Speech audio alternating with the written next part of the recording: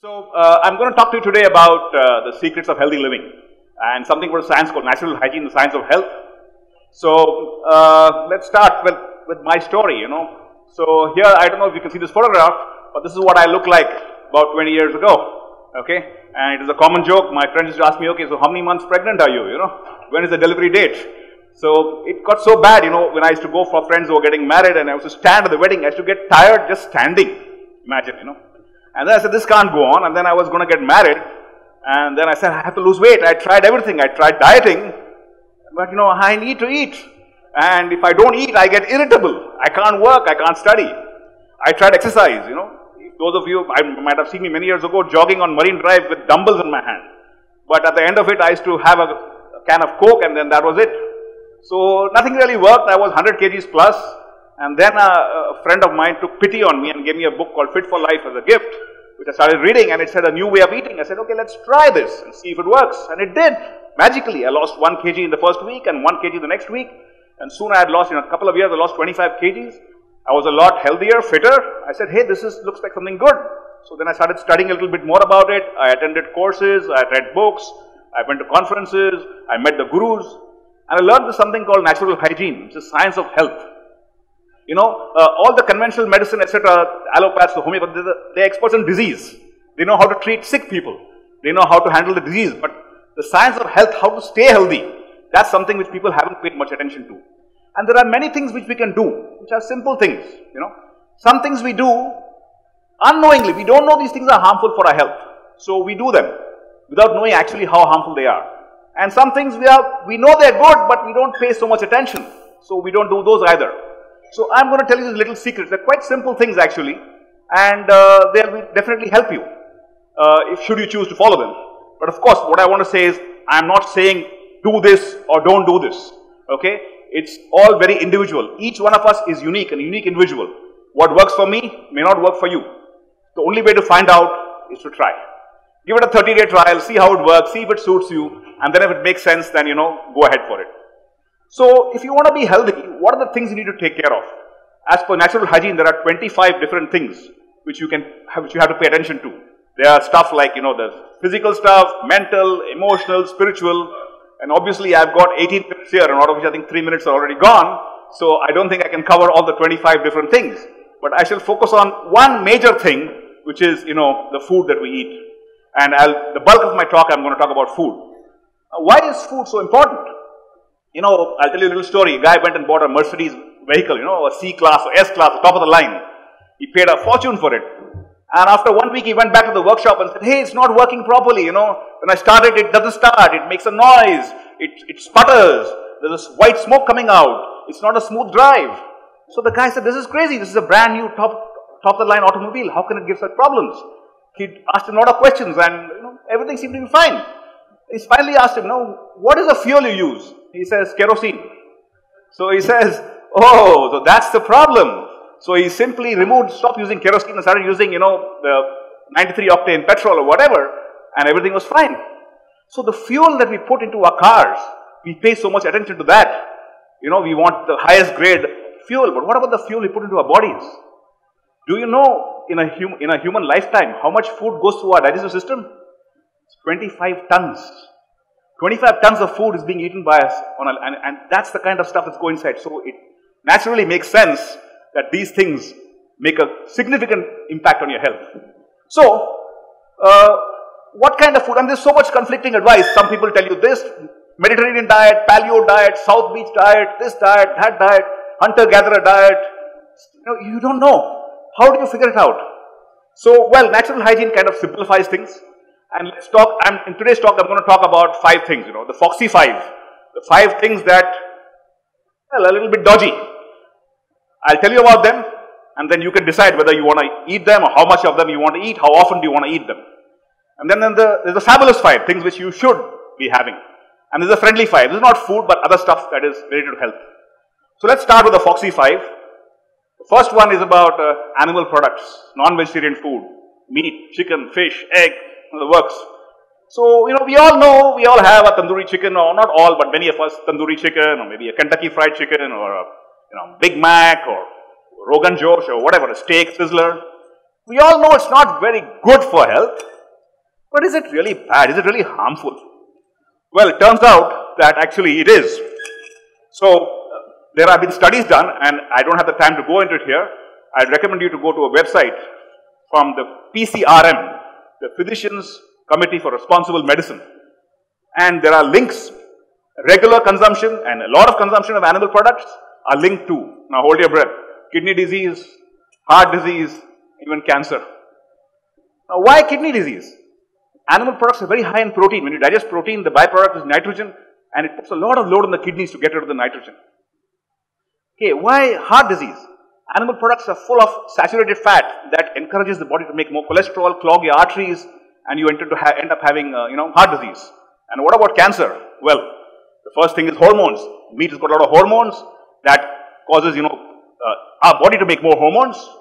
Breast cancer, prostate cancer. Another important thing is milk has got no fiber, zero fiber. Meat has got zero fiber. Fiber is extremely important to health. It provides roughage in the diet. It ensures a clean and perfectly functioning digestive tract. And if you have a lot of meat which has very little fiber, the problem is that you don't get enough of fiber, and then you end up stuff like colon cancer. So these are the problems which you end up having with meat. And of course, the other thing, these are two chemicals. They're called HCAs, heterocyclic amines, and PAH, polycyclic aromatic hydrocarbons. You don't have to remember the names, but just look for, you can go to the National Cancer Institute website. When you cook meat at very high temperatures, these kind of chemicals are released and they get into your body and they create all these problems. So what I'm trying to say is, I don't mean that you should, drop all this immediately and, go vegetarian or go vegan, but just think that these are the increased risks from consumption of this product. So how often and how much do you want to have? You don't have to go all the way, but every little step that you take, which kind of, reduces your consumption of these products, will definitely help your health. And it's not just about your health, it's about the health of the environment. So for example, do you know that, we all know about the global warming problem, even though a certain Mr. Trump may not quite believe in that. So, but the greenhouse gases, almost 12 to 14% of greenhouse gases are caused by animal agriculture. And another 12 to 14% is caused by deforestation. When you want to do farming, when you want to do, dairy, and you want to grow, cattle for beef, you have to clear up a lot of forests, and that reduces the trees, and that reduces the amount of oxygen being produced and the carbon dioxide being taken out of the system. So, a lot of this, in fact, more than cars and automobiles, animal agriculture is the cause for greenhouse gases. And the other thing is water. You'll be surprised to know that to produce 1 kg of, say, meat and 1 kg of wheat, it takes 10 times as much water to produce the meat. And even economically, if you feed an animal 10 kg of grain, you get 1 kg of meat. It's much more economic to eat the grain directly instead of feed it to the animal, and the animal converts into all kinds of stuff, including poo, and you're going to really get 1 kg out of it. So from that perspective also, it's a problem. So from the personal health perspective, from the health perspective of environment, I would strongly urge you all to look at this aspect and then decide for yourself, how much and how often you want to consume. But of course, the one question that, I get asked is, oh, but what about my protein? Where am I going to get my protein from if I don't eat meat? Well, actually, there are a lot of plant products which give protein. In fact, even rice and potatoes has got protein.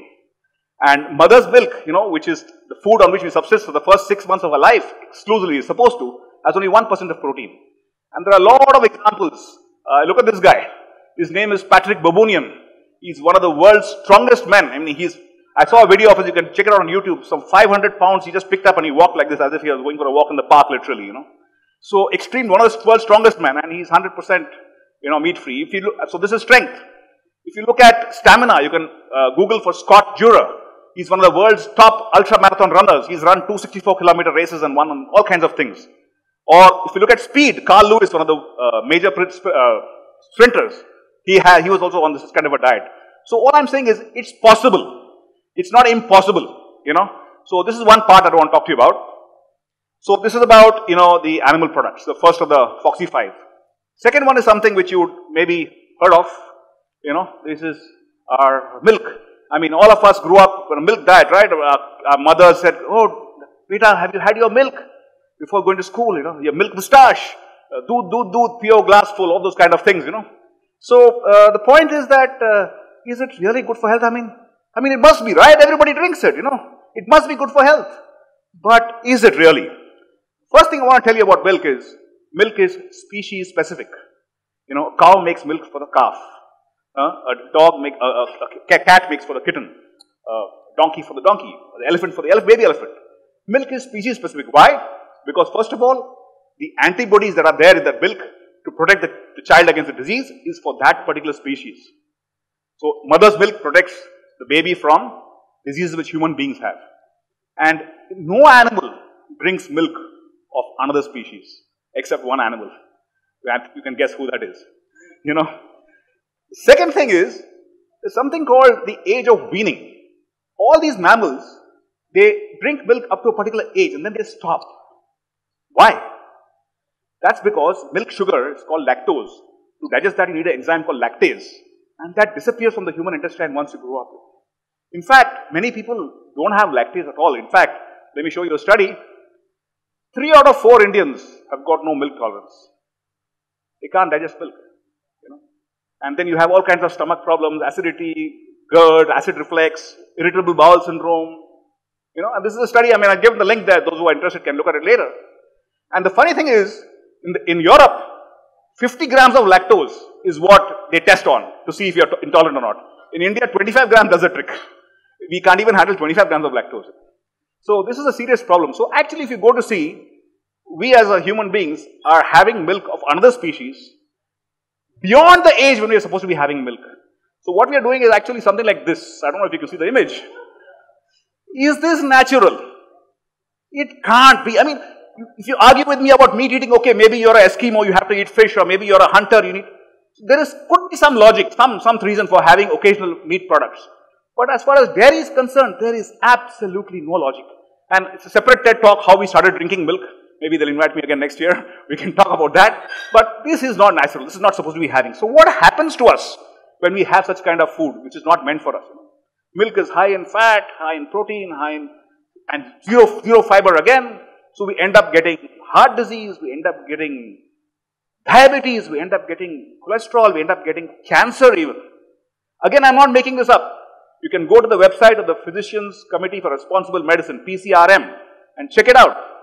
And there are actual medical studies done, which prove the increased risks of all these diseases linked to consumption of these products. And okay, fine, you say, fine, great, this is all very good, but, our country, our culture, our history, Krishna used to drink milk, and then what about all the Ayurveda and everything? Yeah, that's fine, but that milk was very different from the milk we get today. In those days, you had a cow, it was fed on grass, the calf was along with it, the calf fed first, and whatever little bit was extra, maybe used for medicinal purposes or small amounts, fresh. And what we have today is completely different. You don't know the milk that you're getting, where it has come from. It's not come from one cow. There may be hundreds, thousands of small farmers who take the milk, go and give it to a big dairy. It's all mixed into a vat and then it comes to you. You don't know where it's come from. And you don't know what is in it. This is a study done in Hyderabad about 3 years ago. I'm not sure if you can read it, but I'll just read out part of it. They tried to see what are the adulterations done to milk. Sucrose and skim milk powder were present in 22% and 80% of the samples. Urea, neutralizers and salt were present in 60%, 26% and 82% of the samples. Formalin, detergents and hydrogen peroxide was present in 32%, 44% and 32% of the milk samples. This is the kind of stuff that's getting into the milk that we are drinking. This is not what Krishna drank. This is not what the Ayurvedic people were recommending as, medicine. And it's not just about these kind of adulteration. The most common adulterant in India in milk is, guess what? Water. Why? If you want to make more of it, right? Water is cheap. And what water do you think they put into the milk? Do you think it is reverse osmosis treated, boiled, filtered water? No, sir. If there are any pesticides in the water, any heavy metals, everything gets into the milk that you're having. Besides that, there are other things. In order to increase the milk production, the farmers put a lot of hormones, oxytocin into the cow. And I won't even get there, as to how it is actually done. And as a result of this, what happens is that cow often gets something called mastitis, which is a swollen udder. If you saw the previous slide, you know, you see this udder. This is maybe exaggeration, but they really have this problem. And now, because they have this problem, what happens is they put a lot of antibiotics into the feed, and all of this gets into the cow's milk. You know, and this is at the University of Spain. This is the kind of stuff that you find inside your bottle of milk. You know, and in India too, there's a study done in Haryana by the National Dairy Research Institute. I've given the link, you can have a look. It's not so bad, but you know, it is a problem, and this is causing antibiotic resistance in us. The drugs we take no longer work, and then, you know, we have to have stronger drugs and superbugs and all this kind of problems. So, for all these reasons, you know, it's something which we really have to look very, very carefully at. And the final part on top of the book I want to talk to you about is about the ethical concerns. You know, milk is something which a mammal produces to nourish its young, right? And it only produces milk when it is delivered the baby and the baby has to be nursed. How do you think a cow produces milk all the time? It makes it pregnant every year. How do they make it pregnant? Do you think it happens naturally? More than 30% of the cows in India are artificially inseminated. And I don't even want to go how they do it. If I showed you the videos, I'd probably get, you know, thrown out of here. You know, so it's not a very friendly practice. The cows, at the age of 2, they start making them, impregnating them, and they do it for about 4 or 5 years. After that, the cow is spent. You know, you imagine what would happen to any female if you impregnated every year. And after that, what happens? They don't want to do anything to the cow. The cow has a lifespan of 20 years. After 5 years of giving milk, it can't give anymore. It's expensive to feed it. So just give it away to somebody at a low price. And then what happens to it? It's either abandoned, left to starve, or it is sent for slaughter. All the Gaurakshaks you find about, reading about these days. You know, this is what happens. That's why India, you know, is the largest producer of milk, but it's one of the largest exporters of beef. Where does the beef come from? From these kind of cows who are no longer giving, you know, milk. And the other thing is the calves. You know, within 2 to 3 days after birth, the calf is separated from the mother. You can imagine how much trauma that causes to the mother. And the calf is fed on milk substitutes or allowed to suckle a little bit, and that's it. And very often, the male calf is of no use at all. So what happens to it? The same thing, right?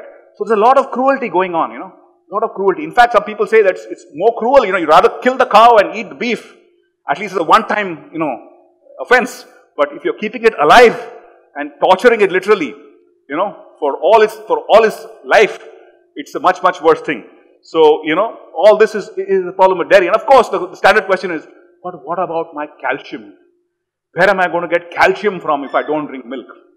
Well, actually, yes, milk has got a good source of calcium, but along with calcium, it's got a lot of protein.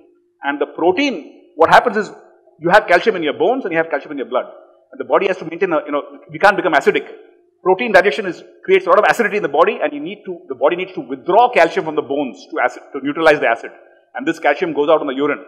So there are a lot of studies we've done which show that, you know, the more milk you drank, the more bones you broke, because it didn't really give you protection. Again, you go to the PCRM website, you'll find all the information about that. And there are a lot of plant products which give protein, teal seeds, leafy greens, a lot of them. And the other important thing I want to tell you about is that, you know, it's not just the calcium we have. There are calcium thieves. For example, caffeine, sodium. All these things leach calcium from our body. So if you stop these things, you don't need so much calcium anymore. And what builds calcium is exercise, sunshine. All this is very, very important. So that's all about, you know, my 2 favorite topics which I like to talk about, that is meat and milk. I'll talk to you about a few other things also. Okay, I'm sorry, this has gone ahead. Let's go back. Okay, the next thing I want to talk about, so the Foxy 5 I said, meat and animal products we did. We'll talk about, you know, refined products. We eat a lot of that. White bread, white rice, white sugar. A refined food is something in which the outer fiber and the nutrients have all been taken off. It's just empty calories. It doesn't really serve any purpose. I would strongly recommend you reduce the consumption of these products. And then you come to processed food. What is processed food? Anything that comes in a can, jar, packet, bottle. Anything that has a label on it. What's wrong with this? Well, first of all, it's full of refined foods. They don't put whole wheat in it. They put, you know, white flour. Second of all, if you read the label very carefully, you will very often find the word hydrogenated. Hydrogenated, oil, hydrogenated flour, whatever. Hydrogenated means the process by which they bubble hydrogen bubbles through fat to make it solid at room temperature. And this creates something called trans fats, which are again linked to heart disease, cancer. So if you find a label with hydrogenated written on it, run it the other way. And the point is that the advice I would give is, if something has a label, don't have it at all. It's not really something which is good for you. So processed foods, and the last is of course deep fried foods. Deep fried foods. Well, yeah, everybody has vada pav, yeah, French fries, samosas. I think there were samosas in the morning today. Okay, did not have, like she said, I had the bananas. What's wrong with these things? Well, again, there's a study done at Harvard by the nutrition department of Harvard. They found that even consumption of fried foods once a week increases the risk of heart disease and cancer. And if we have it daily, it's a lot worse. And why? Let's take potatoes. This is the most common thing we fry, right? Again, you can study, there is a chemical called acrylamide which gets released when you deep fry potatoes. And the last part is the oil. When you reuse oil, you fry it once and then you remove it and you fry it again, the oil gets degraded. More of the oil gets into the food and gets into your body and you start ending up having health problems. So if you must eat fried food, eat it at home where you are sure that the oil is fresh and it is, it's not being reused. So these are the 5 foods, the Foxy 5, which we like to, avoid. Or at least you consider all these things and then decide how much you want to consume. Now I'll go on to the Fabulous 5. These are 5 products which you should have a lot more of. And this is all, again, all common sense. This is not really a secret. But what's the secret is that how much good it does for you. The first is fresh fruit. Full of natural, simple carbohydrates, vitamins, minerals, phytonutrients, everything you can imagine. We don't eat enough of fresh fruits. The recommendation is 4 to 5 servings per day. One serving is about the size of 1 apple. So if you have something for breakfast and something for a snack, so 4 or 5 servings a day, you are pretty good on fruits. The next Fabulous 5 member is vegetables. So excellent. Again, all the nutrients that fruits have got and minus the sugar. So it's even healthier. The only problem is in India, we tend to overcook our vegetables. In fact, to tell you the truth, human beings are the only creature on the Earth's planet, on God's creation, on the planet, which sets fire to its food before eating. I'm talking about cooking, right? When you cook, you're setting fire to the food. When you set fire to something, the nutrient value drops dramatically. So do try to have raw salads, In both your meals, start off with a salad and then go on to whatever the food you're eating. So, of course, you've got to be careful the salad is properly washed, etc. Otherwise, you don't eat it from the road. But as long as it's just washed in water, you're pretty good to go. The next superfood is whole grains. So, whole brown rice, whole wheat, jawar, bajra, nachni, rajgra, so many of them. These are powerhouses. They meet your full needs of carbohydrate. They've got proteins, they've got vitamins, they've got minerals, they've got all this kind of stuff. So you should definitely have whole grains instead of, having the white flour. And the last two of the Fabulous 5 are, nuts and seeds, so proteins. So excellent source of proteins. Don't overeat. Maybe 7 or 8 pieces of almonds are good enough for a day. And sprouts. When you have sprouts, the sprouting process increases the nutrient value manifold. So these are the Fabulous 5. So then I think that's done as far as food is concerned. So I'll talk to you about, but life is not just about food. When I started on this journey, I used to drive my wife crazy because in the morning I think, what am I having for breakfast? And at lunch I say, what am I going to have for lunch? And then lunch I'm planning for dinner. So my whole life began revolving around food, which is not a very smart thing to do. There's more things to do in life. Just learn what it is that you have to do it, and then forget about it. And once in a while, if you have a samosa, it's not going to kill you. Or once in a while, if you have a French fry, it's not going to kill you. But the problem is that once in a while, it's once in a while I have a samosa, once in a while I have French fries, once in a while I have a chicken, once in a while I have a can of Coke which has got 9 tablespoons of sugar in it, and once in a while this, and then it just goes on and on. And then you're in trouble. It's like, you have an angle, which you study in geometry. When you start off, the deviation is less, but as you go more and more, you end up at a completely different place than when you wanted to be. So, apart from food, like I said, there are 25 other factors, but I don't have time to cover all of them. I'll just talk to you about 4 or 5 of them before I end my talk. So the first, of course, is water. We just don't drink enough water. I mean, we drink Coke, or we drink, maybe other stuff. In fact, I do my whole talk, at many places I've done the talk, and people listen to me very carefully. At the end of it, they ask me only one question. Okay, Peter, but what about alcohol? Is alcohol allowed on your system or not? It's just, so, but water is something which you need to drink. And how do you know? Is it 8 glasses? Is it 10 glasses? There's no rule like that. It depends on each of us. A sedentary lifestyle, somebody working out in the field. But the thing to examine is your urine. If the quantity of urine is copious, it's colorless, you're doing good. If it's scanty, if it's yellow, you need to drink more water. Don't wait for thirst. Thirst is an indication that you've already gone past the limit. That is water. And then sunshine. Sunshine, in order to absorb, even if you're drinking tons of milk, you need vitamin D to absorb that calcium. And the natural source of vitamin D is the sun. You need to have at least 15 to 20 minutes of exposure of sunlight daily.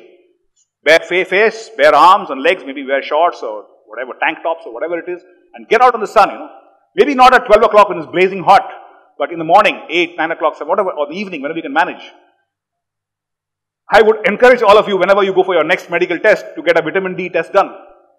And you will find, I would willing to bet that more than half or even 70% of all of us, including me, are deficient in vitamin D because we live, in enclosed places. We sit in our enclosed air-conditioned house, we get into a car, we get into our office, and even when we are outdoors, we are covered up like how I am, not 1 inch of skin exposed. We put sunscreen on whatever is exposed. So we're not getting enough of, vitamin D. So that's sunshine. And then exercise. I don't need to tell you, I'm sure all of you are very conscious about that, but exercise helps you. Strength, stamina, flexibility, balance, all these things. Exercise, daily exercise, 30 to 45 minutes, your choice. You do running, cardio, yoga, whatever. Doesn't make a difference. The next thing is rest and sleep. As a population, most of us are sleep deprived. And whenever we have anything, the first thing we cut is sleep. Oh, you want to watch a movie? Cut your sleep. You want to go to their friends, have a party? Sleep is cut. You want to study? Sleep is cut. You want to work late nights, burn the midnight oil? Sleep is cut. Sleep is when the body regenerates, recharges itself, does all the repair work. It's critical for health. I myself try to sleep 7 to 8 hours. I go to sleep before my son and before my wife goes to sleep. So I want my sleep. So that. And the last thing I want to talk about is stress. Stress is a tremendous, cause of a lot of diseases. And there's nothing much we can do about that. But, meditation, maybe something, it's nothing very complicated. You don't need to go to a 10-day Vipassana course, although you could do that if you like. But there are simple practices which I'm sure you can find somebody who can teach you. It hardly takes 5 or 10 minutes a day, and it helps to bring your stress levels down. So that's the thing. So to conclude my talk, I'll talk to you about the action points. So the Foxy 5, be careful about animal product consumption, dairy product consumption, refined food, which is processed foods and deep fried foods. The Fabulous 5, fresh fruits, vegetables, salads, whole grains, nuts, seeds and sprouts. And the Friendly 5, drink enough water, get daily exercise, 15 to 20 minutes of sunshine, 8 hours of sleep per day, and meditation. So that's all I had to say. So, this simple stuff. And, I started doing this at the age of 30. And for the last 20 years, I have not really, I think I must have gone to the doctor 2 or 3 times. I don't fall sick, I don't get cough, cold, fever, forget about diabetes and, In fact, we are part of an NGO. We help people reverse diabetes and reverse high blood pressure and reverse heart disease by following this thing I'm talking about. The doctors would go out of business probably, But it's not going to happen because people don't, when I go for talks and I tell people say, no, I want to tell me, eat this. Tell me, wear this magnet. Tell me, do this, do that. Don't tell me to remove stuff from my diet. What I'm telling people is remove all this stuff, That's not a very popular thing. But if you do it, it's what will really add years to your life and add life to your years. When we go ahead and buy, you must be seeing all these LICs, they sell life insurance. That's not really life insurance, that's death insurance. This is life insurance. Okay, thank you very much.